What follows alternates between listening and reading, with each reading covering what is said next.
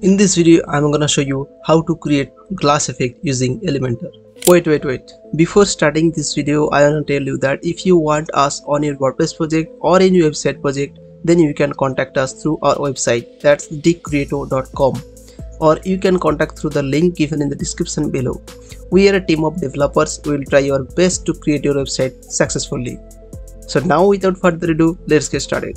So here, as you can see that the left side there is one title, then there's some paragraph and one button, and the right side there's a headphone image. That's so simple. The main thing is that the glass effect. So we will be using custom CSS and Elementor Pro to create this effect. So if you don't have Elementor Pro, I will put the link in the description. You can download it from here. And don't worry about the custom CSS. We will provide all the CSS link in the description. You can just copy it and paste it. Alright, so to create this effect, first we have to go to the Elementor, then settings, and then go to the features sections and scroll down. We have to find the flexbox container. We will use the flexbox container to create this effect. So to activate this, click on the drop down menu.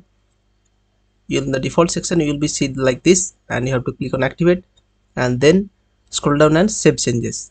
Now go to the Elementor dashboard and reload this page, as we had just click on the save changes, that's why. Okay, so now reload this page, and now we have to place one container. So let's place the container. So I'm placing the container here, and this is the flexbox container. So at first click on the 6 dot icon and then give some height. So I'm giving to 100 VH, so click on 100 VH at first, select VH, then I'm giving the 100 VH. Okay, now click on the style tab and select on background image. I'm already uploaded the image on WordPress media. Okay, select this background, and now the display size will be like cover, and repeat will be no repeat, and the position will be center and center. Okay, so now go to the layout tab and click on justify content center, and then give some width. So let's give the 700 pixel width. Now click on the Rubik's cube icon and place another one container inside this big container. Okay, so I'm placing this one, and then inside this container we have to place another container, that is the flexbox container. So you can see the navigator, what I'm doing right now. Please carefully see the navigator, you will better understand. Okay, so now select the parent container and give some row horizontal. Okay, now we can see the container will set it now in row. Okay, so click on the plus icon and set a heading. So I'm placing a heading here.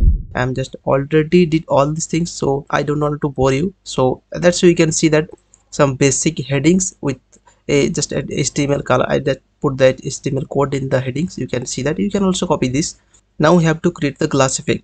So to create this effect, select the parent container. You can see in the navigator, select this, and then go to the advanced tab and scroll down. You can see the CSS classes. Inside this CSS classes we have to write card, C-A-R-D, card. I'm repeating again, C-A-R-D, card. Then you have to select the big container, then go to the advanced tab and select custom CSS, and I will put the CSS link in the description. You have to just copy it and paste it there. Then you can see here this glass effect is now ready to go. This is so simple, right? So you can change any of the code if you can do it.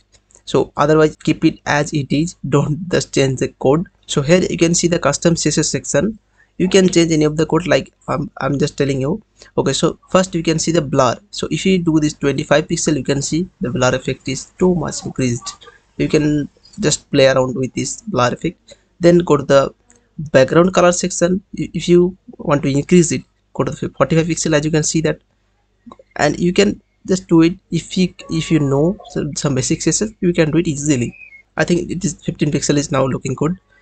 Now let's move on the border radius. You can see the around the 4 corners. Okay, so I'm giving it 10 pixel and then I'm changing it to 15 pixel. So I think 15 pixel looking good. You can play around with the border radius also. So this custom code is so simple. If you know about some basic code, you can easily do it. So that's how you can create glass effect in Elementor. And if you are facing any issue to create this, then just comment down your problem. We'll try to solve the issue shortly. I hope you learned something new today. If this video is helpful for you, then please hit the like button and don't forget to subscribe this YouTube channel. Also press the notification bell icon to get the first notification whenever I upload a new video. Thank you so much for watching this video, and I'll see you next time.